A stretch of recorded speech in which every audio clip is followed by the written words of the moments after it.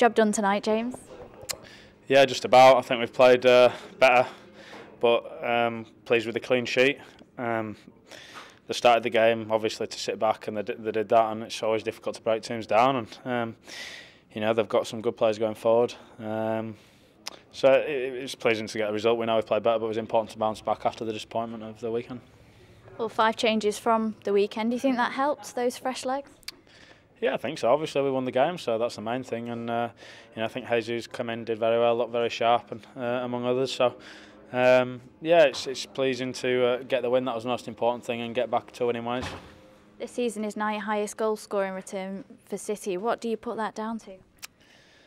I don't know really. Maybe that little stint up front gave me the feel to get in the box a bit more. Maybe that's it. I don't know. It's nice to contribute. Like I say, I always want to contribute. It's assists or goals or just putting a shift in for the side. But it's nice to get that second one today and just give us that cushion. Well, 10 days now until the next game. What's the focus going to be on in that time?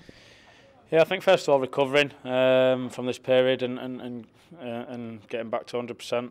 And then working on things that we've been struggling with really, and getting back to the form that we know we can hit. And we've shown in games for periods, maybe 10 minutes, 15 minutes, 20 minutes at a time, and then got a bit sloppy. It's important that we step that up and do it for the 95 minutes of a game, and not just in periods. And that's what you need to do to be successful. And we know what's in front of us now. The remaining games, we have to win them, and we're more than capable of doing that. We've done it before, so it's important that we build on this win and take that forward.